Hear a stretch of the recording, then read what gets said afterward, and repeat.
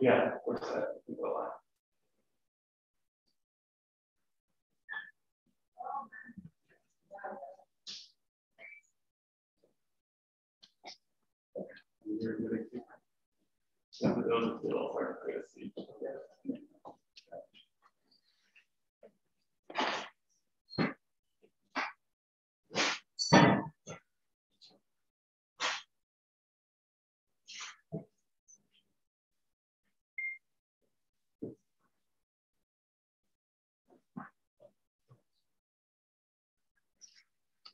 Okay, why don't we get started? It's great to see, for those of you watching on TV, there's an almost full auditorium here. So you're missing out. And obviously everyone is very interested in this, our next speaker's talk. So it's my great pleasure to introduce one of our own, Professor Kathryn Zurek, who joined the faculty at Caltech in 2019, right before the pandemic. And so I actually haven't met her yet in person. So, she, like many excellent scientists, comes from the Midwest and went to a small college in Minnesota, and then the University of Washington in Seattle, PhD in 2006. Then she has several distinguished positions, postdocs, Schramm Fellow at a variety of places. She became an assistant professor at University of Michigan in 2009, associate professor in 2013. She then went to Berkeley, and particularly the Lawrence Berkeley National Lab. And then she also was a fellow, elected a fellow of the American Physical Society in 2017, and joined us, as I said before, in 2019, where she is pursuing here and previously a very interesting career studying new models of dark matter and how they may be tested by astrophysical observations as well as tabletop experiments.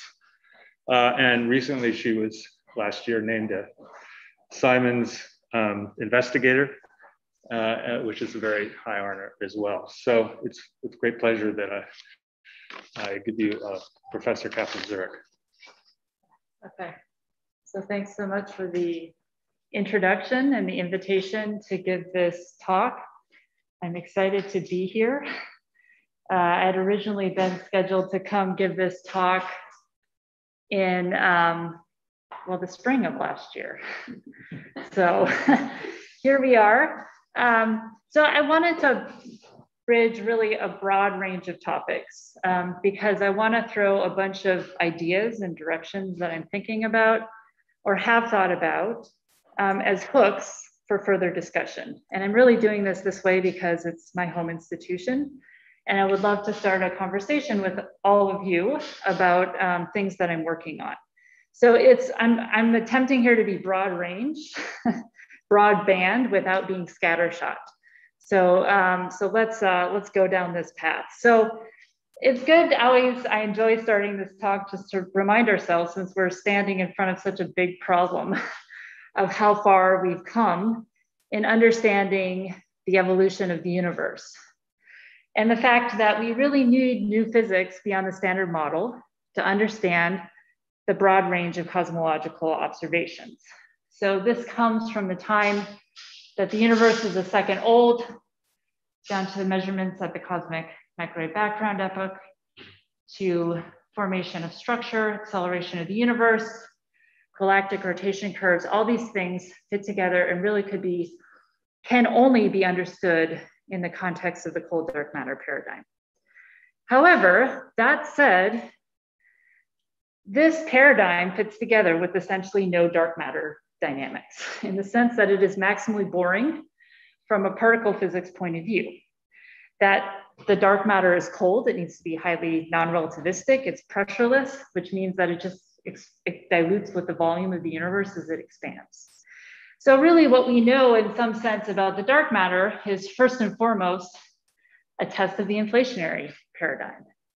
And the fact that we can measure this matter power spectrum, now this plot is so old and so classic, I didn't even include a reference to the authors, but really what this tells us is that dark matter inflation seeds these scale invariant density perturbations that just grow under the power of gravity and that allow all of the structure in the universe to form as we see it. There is comparatively little information about the details of dark matter microphysics. Now, the abundance, how much we can weigh the universe, so we know how much dark matter there is. We know that it has to be cold. We have limits on how much it can self-interact, both with us and with the dark sector itself. But so far, we can't reconstruct the theory of dark matter the way we would like to be able to with the standard model. So we have this picture where the standard model has a very detailed theory associated with it. It has all this dynamics, the matter and the gauge interactions, finally the Higgs boson. We know the mass scale. So if I think about the y-axis here as a mass scale, and the x-axis here is something like an accessibility. So the standard model sets some mass scale. At the bottom of it, you have the proton mass. The bottom of the baryonic sector, you have the proton mass. And then there's some barrier that separates us from the dark matter sector. We actually don't know how high that barrier is. We know at minimum, it has to communicate with us through gravity, which is the weakest force. And all the information that we have about the dark matter comes only via this very, very weak force. And so if you think about it, it's quite remarkable that we've been able to weigh it. We've been able to learn, at least on large scales, how it collapses. Okay, we know that it's pretty well approximated to be cold. We know that its self-interactions can't be too strong. But other than that, it's kind of a question mark. Now, we have assumed that it's very simple. But there could, in fact, be dynamics in there. And we don't even actually know what this mass gap or this mass scale associated with whatever dynamics is sitting in the hidden sector is. Okay, so particle physicists, at least traditionally, if we look back 30, 40 years, kind of collapsed this discussion onto looking at dark matter near the weak scale. And in fact, if you just look at what's astrophysically allowed, the mass range that's covered is from something like 10 to the minus 22 electron volts or 10 to the minus 23, there's some uncertainty on that, all the way up to 1,000 solar mass. So if you're a particle physicist who thinks about particle astrophysics, you know that a solar mass is about 10 to the 57 GeV. Okay, so you can count all the orders of magnitude that's allowed in that mass range. Most of the searches of dark matter up until about 5 to 10 years ago focused on this narrow mass window around about 100 GeV. There were also astrophysical candidates for dark matter, massive compact halo objects and black holes that have been mostly strongly constrained or ruled out. And so just to make a connection there, because this is really where a lot of the focus in the early days of dark matter searches was on some type of astrophysical explanation. And that's been pretty well covered. So at very low mass, below about 10 to the minus 15 solar mass, black holes would evaporate. On the high end, you would be able to see them through the graininess and the power spectrum through the Lyman alpha forest. So there's a lot of different ways that that's constrained. And over much of the rest of the mass range, there's a whole bunch of different searches that constrain black holes as the dark matter. So on the y-axis here, this is the fraction of the dark matter that can be in such an object. Now, this is still an ongoing area of research, and you hear people talk about shifting these, especially where there seems like there might be a little window about whether you can lift those constraints just by the astrophysical uncertainties. But more or less, this is the picture. And so what we're focusing on is physics beyond the standard model. And as I said earlier, the physics beyond the standard model that we've mostly been focused on is the weak scale. And I don't want to denigrate this focus because I think it's a really good place to start. And the basic reason is that the weak forces, well, first of all, they're known. And they have the right scale for detection, which is important for learning something about the microphysical nature, for the abundance, and for the cosmology. So just to do a little bit of naive dimensional analysis here to kind of set the scales that are going to recur several times throughout this discussion, this interaction, a typical weak interaction cross-section, has a weak coupling constant. It has a reduced mass between the dark matter particle, which is always going to be X, and whatever the target is. Okay, so oftentimes this is a nucleon or a nucleus in a direct detection experiment, and then it's mediated by the weak force around 100 GeV. So that comes out to be about 10 to the minus 34 centimeters squared. It's actually smaller than that because this reduced mass brings the cross-section down more into the 10 to the minus 38 centimeters scale. So I said that this weak kind of cross-section is about right for setting the abundance. So that back of the envelope is also pretty easy to do because the process that sets the macroscopic amount of dark matter that we see in the universe happens through a microscopic process. It's dark matter annihilating to produce some pair of standard model particles through some interaction, which is mediated by the weak force. And so you can compute the amount of dark matter, so they annihilate until you have so few of them that they can't find each other to annihilate anymore. This is the standard freeze out calculation. So you compute the rate of the annihilation. It goes like the number density times this microscopic interaction cross-section, and then you set it equal to the Hubble expansion when they can no longer find each other. And this, because you measure the amount of dark matter in the universe, that's an annihilation cross-section, which you might want to remember is about 10 to the minus 26 centimeter cube per second. So now you go back to that back of the envelope that I just presented on the previous page.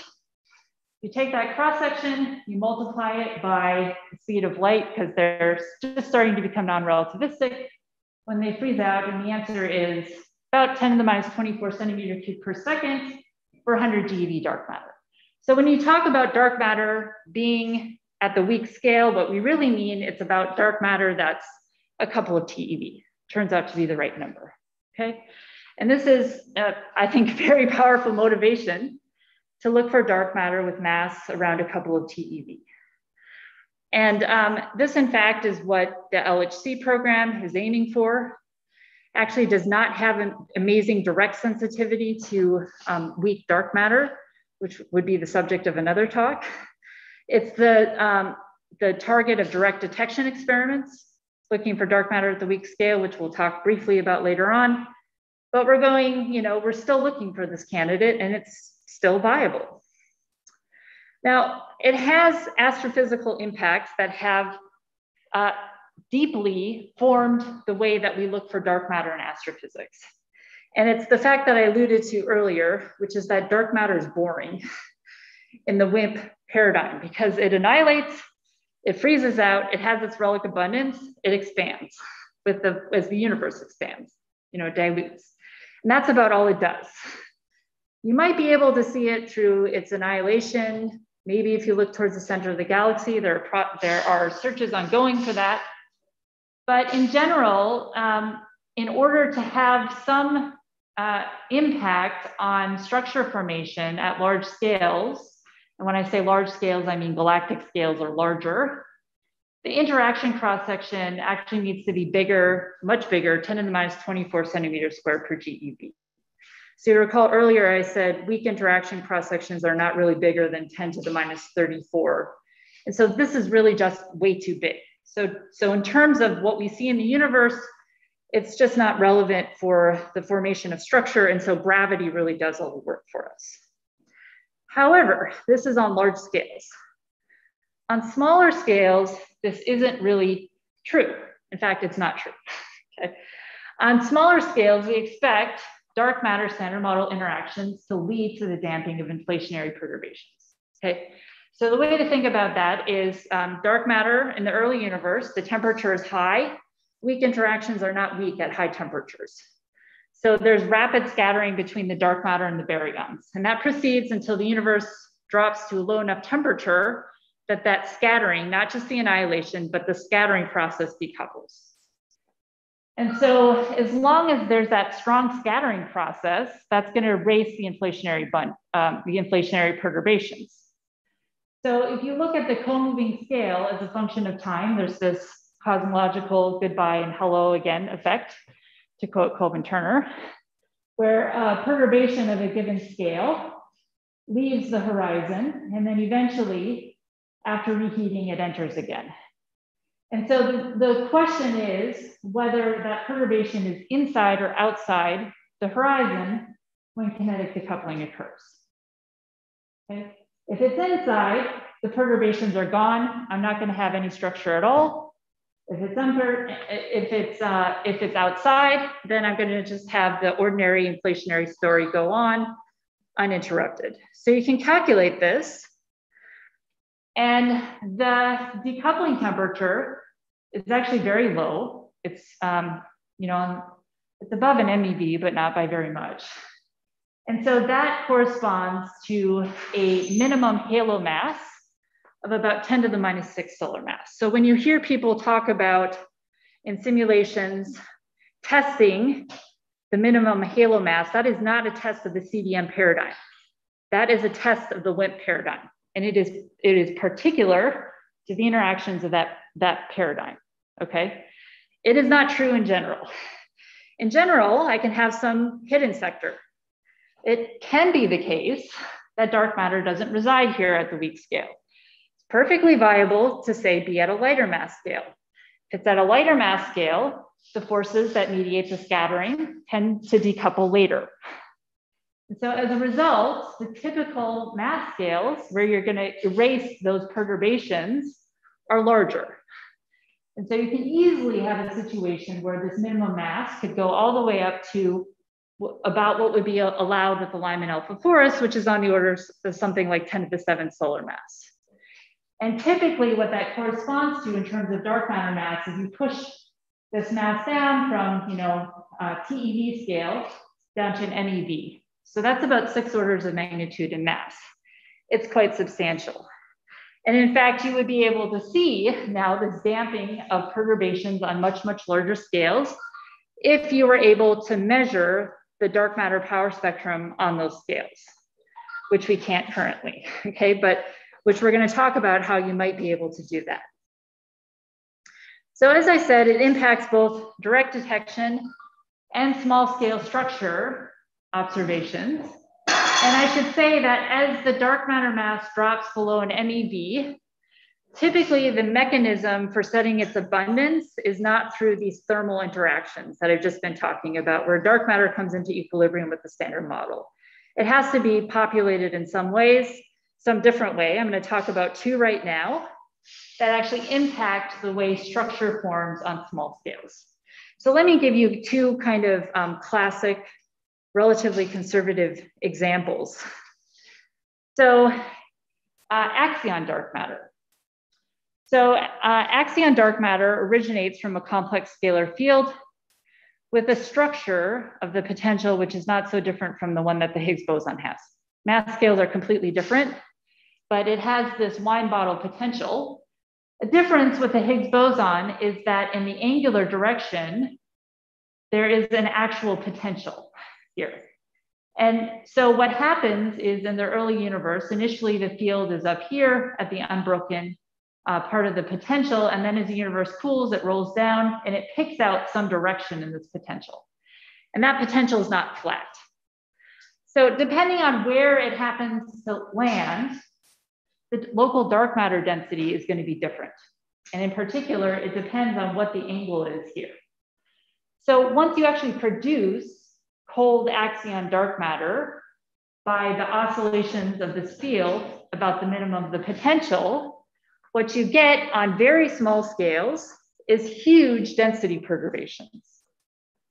So here, if you plot the density perturbations as a function of the co-moving scale, so here's just a 2D slice. The only point I want you to take from this is that there are density fluctuations, which are order 1, and in fact, even larger, and that they're smooth on scales, which are the horizon size at the QCD phase transition, which happens at temperatures around a GeV. So what you do is you look at the mass of dark matter that's within the horizon at the QCD phase transition and you compute it. It's a little more subtle than that because the axion mass is actually just turning on as the QCD phase transition happens. And that allows you to compute a halo mass function from the axion dark matter model. And so that's what's plotted here. This is the halo mass function as a function of the mass scale. And you can see that it's peaked actually down around 10 to the minus 15 solar mass. So here's one very classic, I would say from a particle physics point of view, simple mechanism where you see very large amount of substructure, but on very, very small scales. In addition, because this overdensity starts out very large, the concentration parameters of these halos are very large. Okay, they're in excess of 1,000. These are much more dense than ordinary CDM halos. A second example, should have changed this to 2, is the case of early matter domination. So quite generically, or in many models, I can have particles that are long-lived. And when they're long-lived, they become non-relativistic. They start to dominate the energy density in the universe, and they cause matter domination to happen at temperatures way above the electrovolt scale where they do in the standard CDM picture. And so what that does is, coming back to this picture, is any perturbation that enters the horizon when that early matter domination happens now starts to grow linearly, just like it does late in the universe. And so you can get on top of the ordinary CDM. So this is as a function of scale. This is a stand-in for the halo. Well, this is the halo mass function. This is multiplied by F. But anyway, you can get these additional contributions that depend on the temperature at which that heavy state decays. So this is another very easy way to actually seed structures, again, very low mass structures. So your next question is, well, this is a fingerprint of what's happening in the dark matter sector at very early times. Is there any way that I could possibly measure the matter power spectrum of dark matter and get some idea of whether there are substructures on those kinds of mass scales? And the fact of the matter is that on sub-galactic scales, our current knowledge of the matter power spectrum, so these are the overdensities, is actually quite limited. So, we have very precise measurements with the CMB. We have less precise measurements, but still measurements with the Lyman alpha forest. And then as you go to higher wave number, we just currently have little to no information. So I want to spend a little bit of time proposing some ideas. Now, I'm not going to say that we're going to be able to go out and do these measurements like next year. These are long-term goals, but we need to spend more time thinking about how we probe the matter power spectrum on these small scales so that we can learn something about the microphysical nature of the dark matter. So I'm going to spend a little bit of time talking about PTAs, which is something I've been working on in the last few years. So here's a summary plot to give you an idea of what could be done with pulsar timing arrays. I'm going to give you a few more details on the next slides. So on the y-axis here is the concentration, or it's actually the density, but it's the stand-in for the concentration parameter as a function of the mass of the halo. And so just to orient you, CDM has halos that have concentrations in the tens. And so you can see now here are different types of PTA searches, okay? And what they could do, now this is a futuristic SKA type measurement where you're able to measure 100 plus pulsars over the time scale of decades. But you can see that in principle, now you can start to search for dark matter subhalos in that mass range. There have also been other proposals that I'm not going to talk about. We put them on this plot due to other people, and I encourage you to take a look at them if you're interested, with photometric and astrometric surveys that in the future are not quite as sensitive in terms of low concentration halos, but can also reach a similar mass range. So what's the idea with pulsar timing arrays? So here's my cartoon that pulsars are really very stable clocks. And that's what we're interested in using them for, that they, pulsars emit these pulses. They arrive at the Earth, we measure them. I shouldn't say I measure them, but pulsar timing observationalists measure it. And there's a pulse phase. And the thing that's remarkable about it is that they fluctuate, but they don't accumulate, okay? It's a good approximation.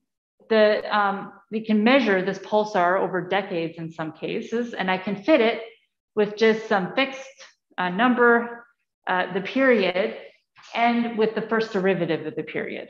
That's all that you need to actually predict the time of arrival of a pulse over the time scale of decades. They're remarkably stable clocks. So the idea is that these pulsars, of course, are not in an empty environment. They're in the environment of dark matter subhalos. And really, what happens is you can have a collection of these guys or a single one, and it can either pull on the pulsar or on the Earth, or it can give rise to Shapiro delay. And those have typical timescales associated with these processes. And the question is whether they have a large enough amplitude that you can see these above the noise that they already observe in their experiment.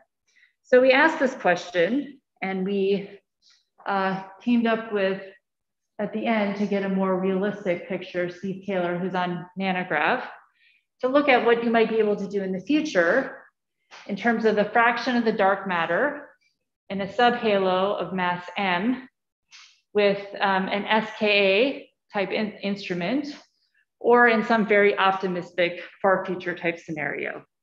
You can see that this, is not, granted, we have not taken into account, for example, a supermassive black hole background, okay, stochastic gravitational wave background, which will complicate this. But you can see that you have, at least at the theoretical level, sensitivity to dark matter that's at the level of the density of dark matter that we observe. And that perhaps in the far future, we may really be able to nail this down. Now, as I said, there is, in Nanograv, there is evidence for a stochastic process in their data, which they have fit by a cosmological population of supermassive black holes that are merging. And the fit, this is the prediction of the model here, and the amplitude, which is a little on the high side from what the theory would have predicted, but actually in quite good agreement. And so this fits well. It's going to be a background to a potential dark matter signal. I wanted to add one more comment, because I'm throwing hooks out there, is that even though, from a Occam's razor point of view, perhaps the most likely one is the astrophysical one, dark sectors actually also would generate a signal that could look like this. So the idea is that something that would be analogous to the QCD phase transition, but strongly first order, could generate gravitational waves. Depending on what the temperature of that phase transition is, you'll generate different frequency gravitational waves. And it'll have an amplitude that in general is large enough to be observed either with PTAs if the phase transition is low enough, or for example, with LISA, at higher frequencies, higher temperatures for the phase transition. So you can go and ask the question, is the Nanograv data equally well fit by a hidden sector phase transition? And the answer to that question, at least right now, seems to be yes. That in fact, you can generate that stochastic gravitational wave background with a phase transition temperature around 1 to 10 MeV.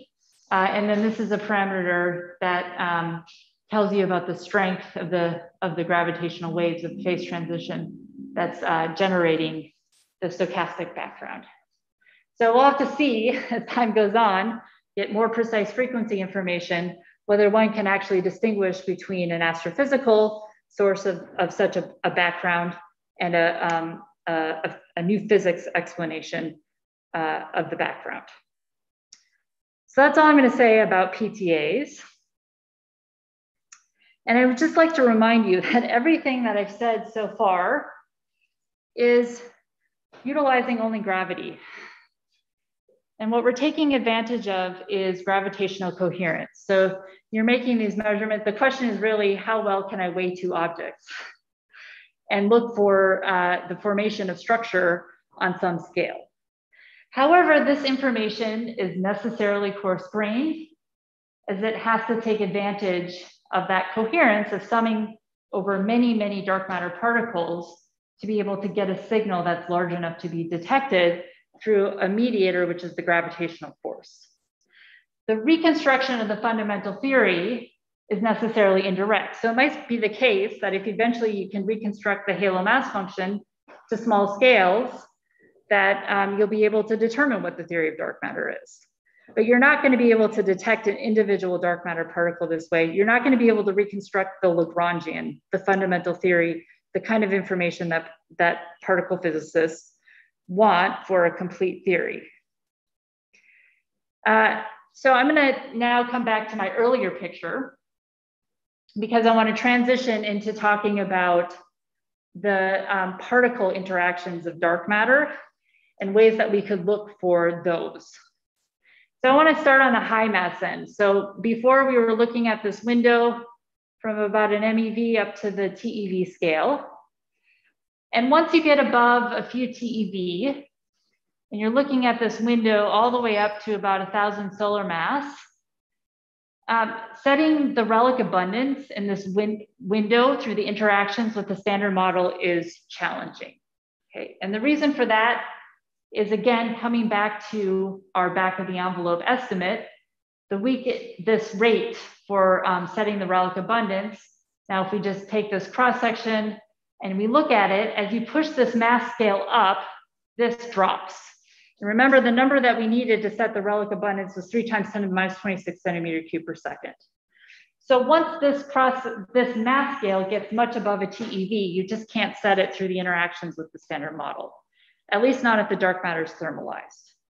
So at heavier masses, detection of this dark matter through the interactions with the standard model is generally not that well motivated. Okay. So, so we want to still look for astrophysical ways to determine something about the nature of the dark matter at these higher mass ranges. And I want to give you one example of this because it's fun and quite generic.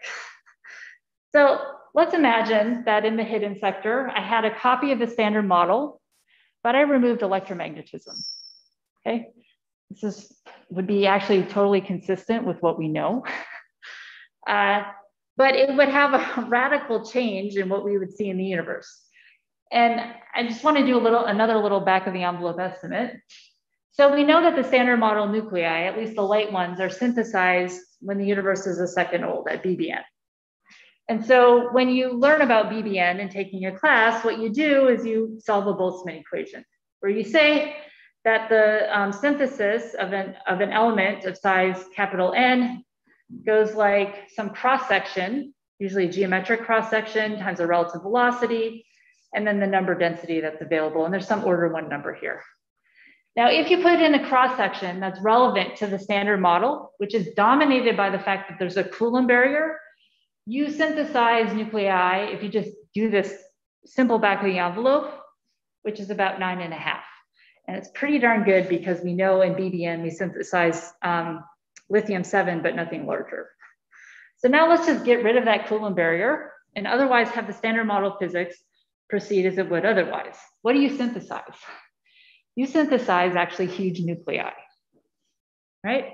This would be completely consistent with what we see in the universe. And the consequence would be that you would have these huge nuclei sitting around, their cross sections would be large, and they would quite generically interact with each other. And when they interact, they, just like in the standard model, they would stick together, they would fuse, it would be a maximally dissipative process, and then they would ring down to the ground state by radiating off force mediators. So in the standard model, these are pions. if you have some hidden sector, this would be an analog of pions, which here we call a scalar phi. And so you can, just ask this question and then compute what the model space is for this. And it turns out that there's a significant part of the model space where the interactions would be astrophysically relevant. And it would lead to new sources of dissipation and halos, and potentially to core stability. Now, in general, we don't see halos destabilizing, but we also know that we have a population of halos. So not all halos do the same thing. There's a great diversity in the halos that we observe in the universe. So one thing you can think about is that we don't actually know how supermassive black holes are formed in the very early universe at redshift, say, of 6. So one thing you can ask is whether this type of dissipative dark matter could cause an instability that would seed supermassive black holes in the early universe, but would still be consistent with what we observe at low redshifts. And in order to look at this, what needs to happen is that you need to have massive halos that at high redshift would destabilize, but they should be relatively rare, high density halos. And that actually allows you to fix a preferred interaction cross-section for this process. And so then you can look at the halo mass function of the supermassive black holes, okay, at say 10 to the 9 solar mass that you would like to understand at a redshift of 6, and see whether this type of dark matter model could quite easily and naturally do this.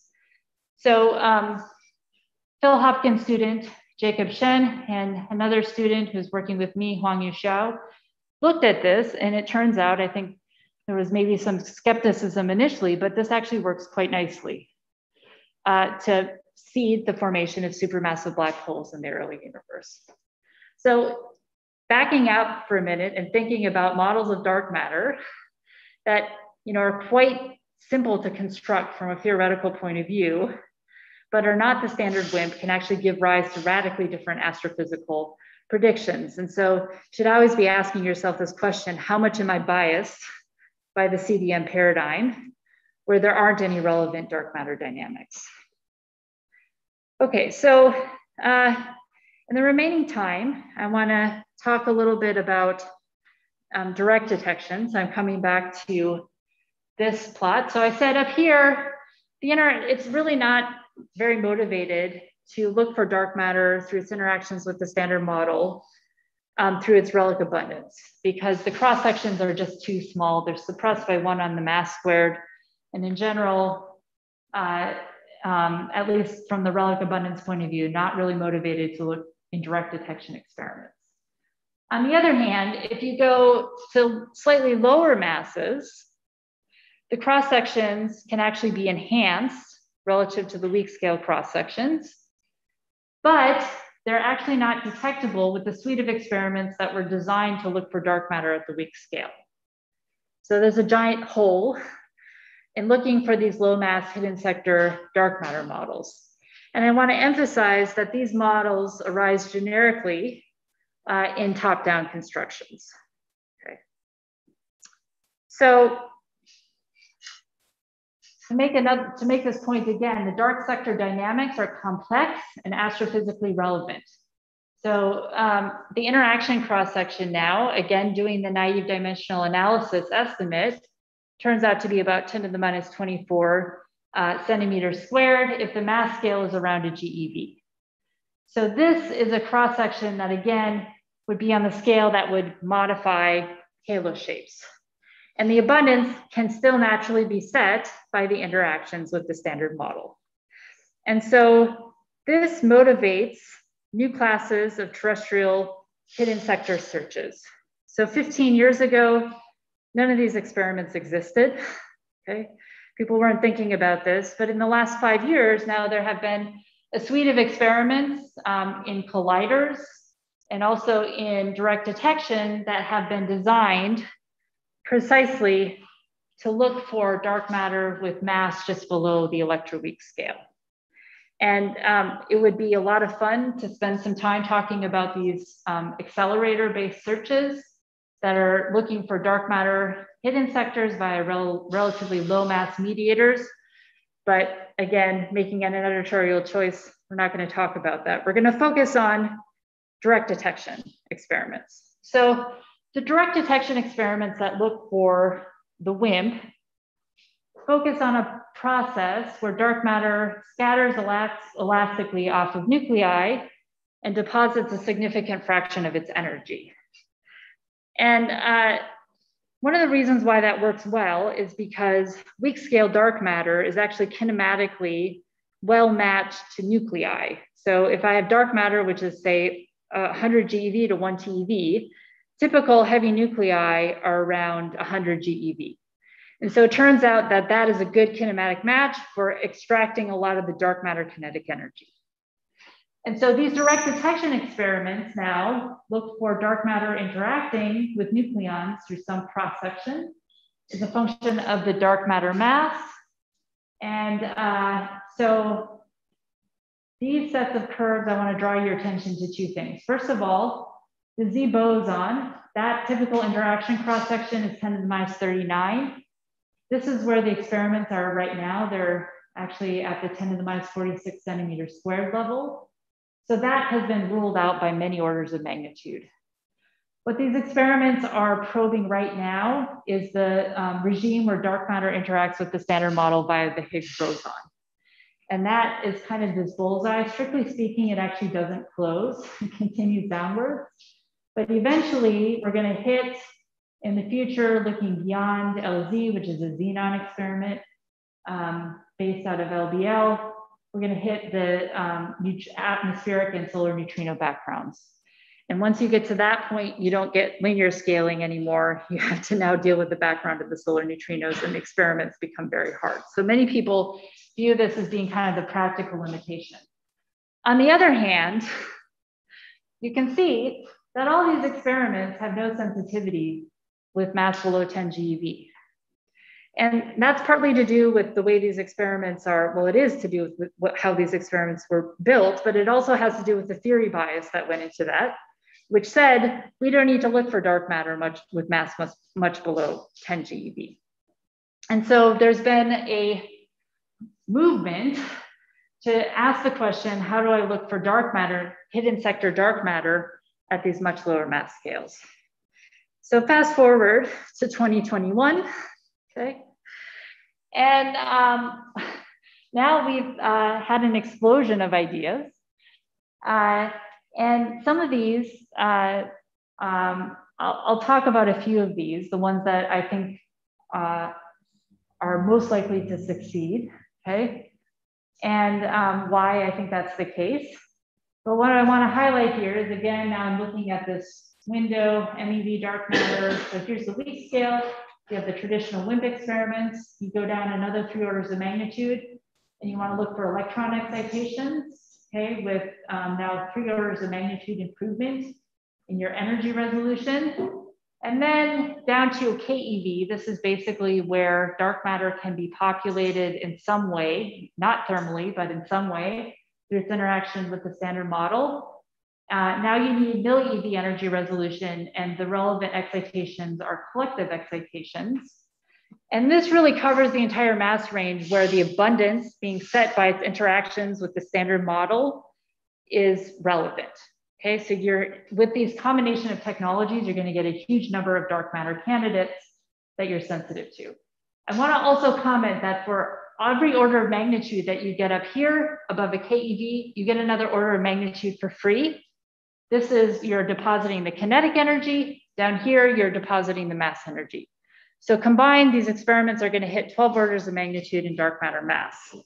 And because we're taking a shot in the dark, you don't want to be in the dark any more than you have to be. You should have a theory that is motivating your search. So to come back to an idea that I said earlier, the dark matter abundance is really providing that guide. So when the dark matter's abundance is fixed by its interaction with the standard model, then that will predict a relic that will predict a scattering cross-section. So if I have some process where annihilation, say, allows the relic abundance to be produced, I just turn the diagram on its side, there's a crossing symmetry. and it predicts a direct detection cross-section. So here's the interaction cross-section as a function of the mass. There's a lot of detail in these plots. The point that I want to make is that there's these orange bands, and the orange bands correspond to regimes where the interaction with the standard model produces the relic abundance that we observe. So it fixes the interaction cross-section in that class of models. So how much time do I have left? Actually, don't have a clock. What? Maybe 5 or 10 minutes. Okay. So let me race through this and just tell you of the, if you're gonna get another 12 orders of magnitude in mass, so you're gonna go from the traditional WIMP down to electron volt sensitivity, down to milli-electron volt sensitivity. What is it that you have to do in terms of the ideas? So nuclear recoils literally work like a billiard ball experiment. Dark matter comes in, it scatters off the nucleus, it deposits its kinetic energy. And you can do the non-relativistic kinematics problem. And it turns out that the deposited energy is in the 10 to 100 keV range. And this fact is what really motivates the experimental choices for direct detection of dark matter through elastic scattering off of nuclei that is appropriate for weak scale dark matter. If you want to go down the next 3 orders of magnitude, down to MeV mass dark matter, then you actually need to look at later targets in order to be able to extract more of the dark matter kinetic energy. So again, stating it very simply, the energy deposited is the momentum transfer squared over the electron mass. And you know the most amount of momentum you can transfer is mv. And so now you work that out, and MeV dark matter will deposit at most an electron volt of energy because dark matter is moving at 10 to the minus 3 times C. And so that means good places to look are an ionization of electrons that has about a 10 electron volt gap, or excitation of electrons from valence to conduction band that has about an electron volt gap. If you have dark matter now that is dropping below this MeV mass scale, then you have to think about new things entirely. And this is where you start to realize that unlike in nuclear recoil experiments where you treat the nucleus as being free, when you look at a nucleus in a typical material, it of course is not free. And in addition, when the dark matter mass drops below an MeV, its de Broglie wavelength becomes longer than the interparticle spacing. So that means that I don't just interact with one of, nucleus or one electron, I'm actually interacting with the lattice. Okay, the degrees of freedom in the material change, and I need to compute the excitation rate for collective modes. And I would love to go through the details of that. I think I probably don't have time. So I'm just gonna skip ahead and show to you, well, I wanna say one more thing that's really cool about this is that you get directional detection. So dark matter, the Earth, that's what this is, points to the dark matter wind. Dark matter wind goes towards Cygnus. And the Earth is oriented with respect to Cygnus at some angle, I think it's about 43 degrees if I remember right. And so as we rotate on our axis, the orientation of a dark matter detector with respect to the wind is going to change as a function of the time of the day.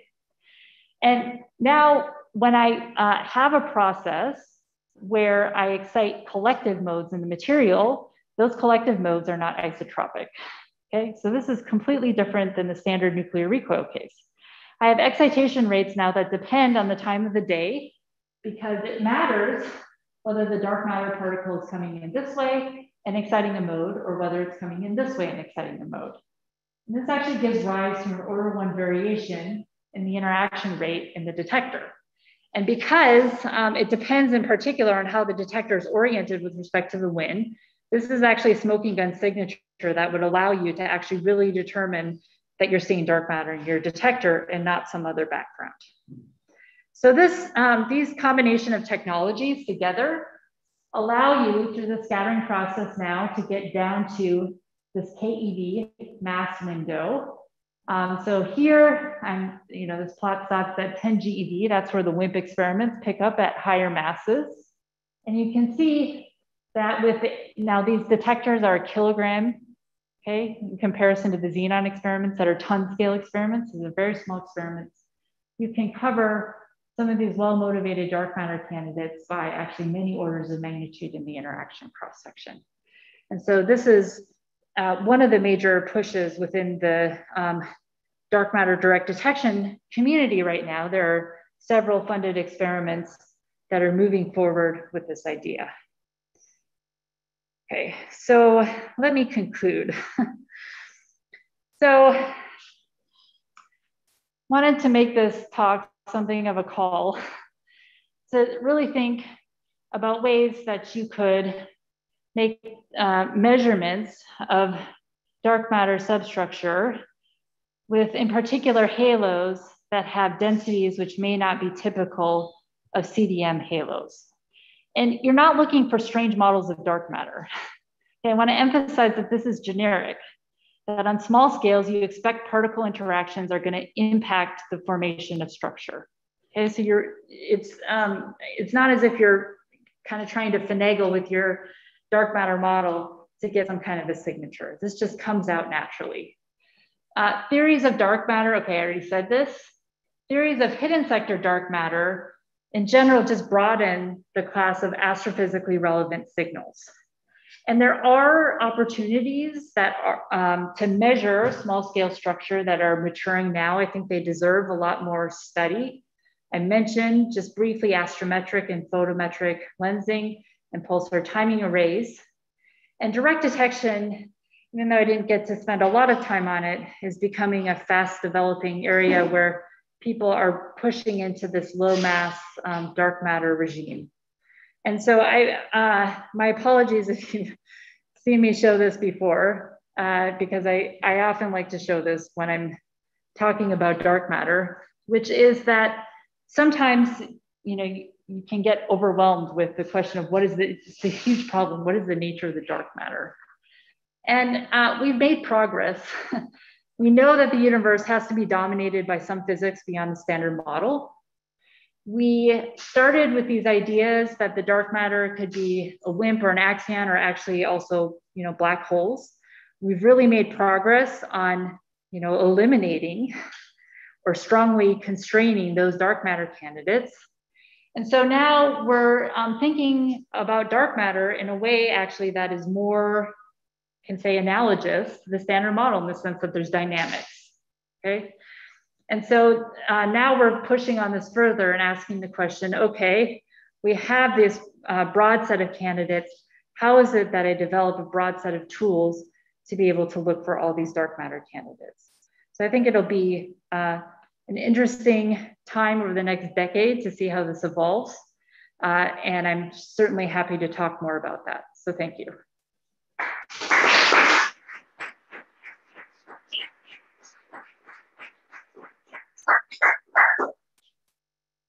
Thank you, Kathryn, for that incredibly interesting and sort of horizon expanding view of this field.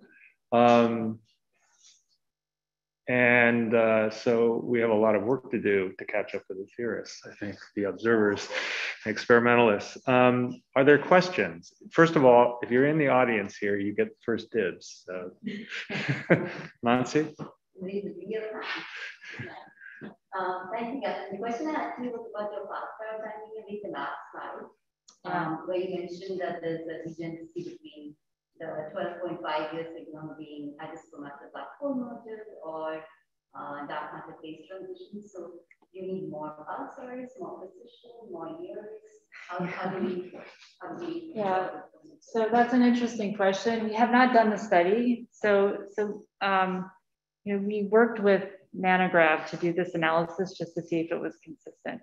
So in general, of course, if you were able to make this measurement across a broad range of frequencies, the spectrum looks very different from a supermassive black hole scenario, because it's peaked with a frequency that's set by the phase transition temperature. So if you were just able to get a better handle on the frequency spectrum over a broad range of frequencies in particular, that would already be, because it rises and it falls. Whereas the SMBHB, they're fitting just with a single power law. So the question is, how hard is that going to be to do, practically speaking? And I don't know the answer to that. You know, I'm sure that there are experts in this audience who would have a much better idea than I would. George. I was intrigued by your model of non-electromagnetic dissipative dark matter as means of creating seed black holes at one direction. Yeah. Does that model also predict the correct radial shape density distributions for dark halos? Yep, on larger scales. So this is one of the keys. Kathryn, can you repeat the question so that I really can't hear this? So he was asking whether, so if you can simultaneously see black holes and not actually create problems for the rest of what we know about dark matter halos, if I can paraphrase your question that way. And the answer is yes. And we looked at that in quite a bit of detail, or I should say, Jacob Huang Yu did. And the key here, or one of the key ingredients here, is that you're looking at very rare halos. Okay, so the average halo does not experience this effect. And so you only need actually quite rare halos to have this occur, this instability occur, in order to explain what we see at high redshift. That's the short answer. There's a much longer answer as well, and I'm happy to talk about that later. Okay. I mentioned the nature of the pulsar timing signal. Yeah. You mentioned it could be a background or perhaps individual events that can resolve. Yeah. But is there any chance or any likelihood that it's correlated between pulsars?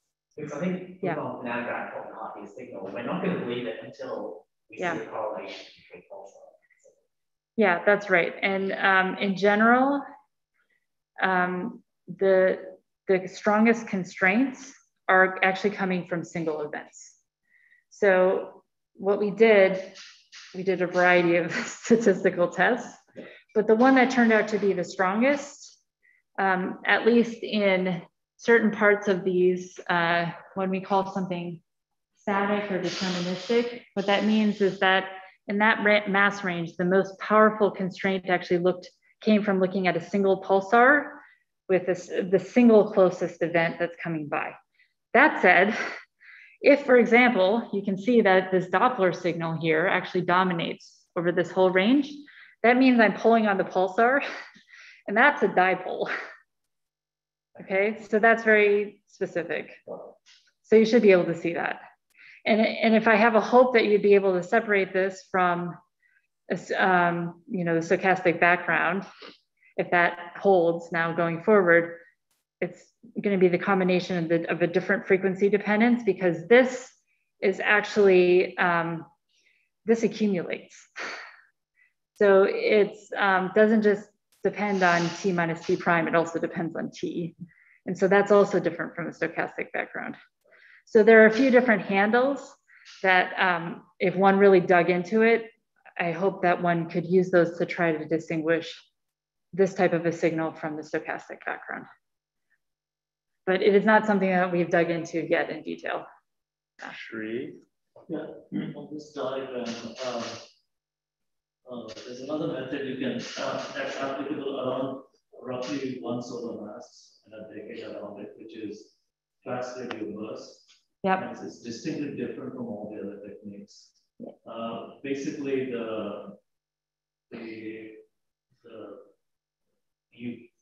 it's sort of it's lensing, but now the rays that are lensed interfere in the ordinary electromagnetic sense, and you get fringes that you see the fast radio burst. I think I don't know where. In terms of signal, it would be very, very clear. I think it might have actually been on my black hole plot. Kathryn, can you clarify this quick question again?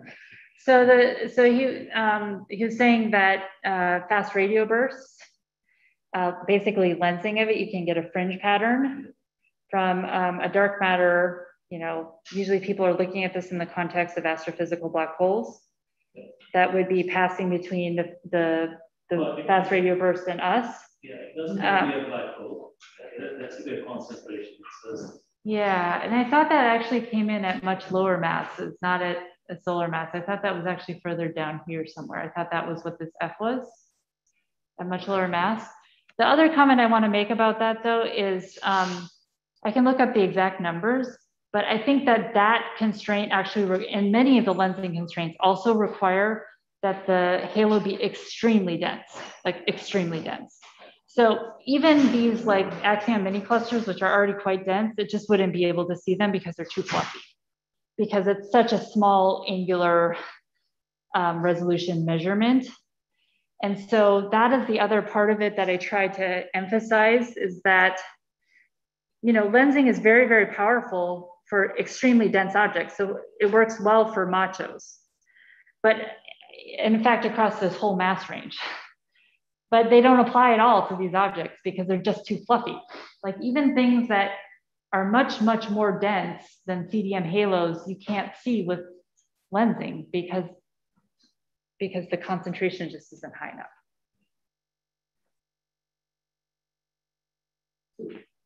Yeah. Go ahead. So in terms of these new tools, I was wondering if CFD spectral distortions can be a probe for some of these dark matter patterns. So I think this is probably what you're talking about. Oh, yeah. So the question was whether CMB spectral distortions can be a probe. And the answer to that is absolutely yes. And that's what's shown here. So it's, yeah, I don't know exactly where they are, but yes, in this kind of range. So they would be sensitive to larger density perturbations. So again, that's going to correspond to very high concentration. And so, you know, in terms of models, theories of dark matter that would create halos that would be dense enough. I mean, even mini clusters are very dense, but they're still not dense enough to be seen. Well, they're on much smaller mass scales, but there are some theories that that would probe, is the short answer to your question.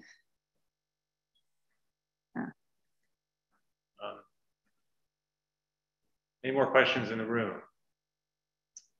Are there questions online? Yeah, there's one from online. Okay. Okay, from Dylan. Do theories of primordial black hole formation from dark matter predict the halo mass / black hole mass correlation?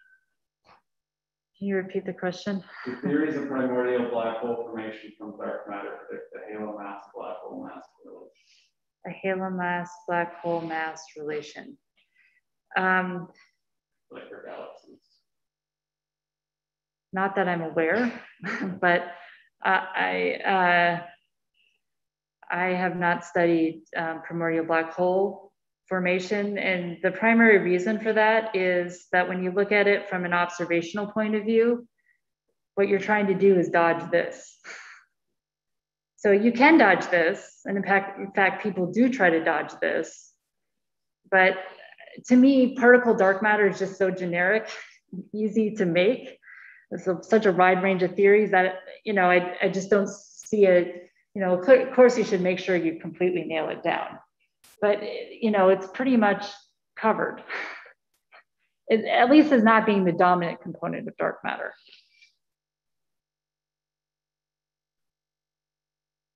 Okay, well, if there are no further questions, let's thank Kathryn again and look forward to interacting with her as the days go forward.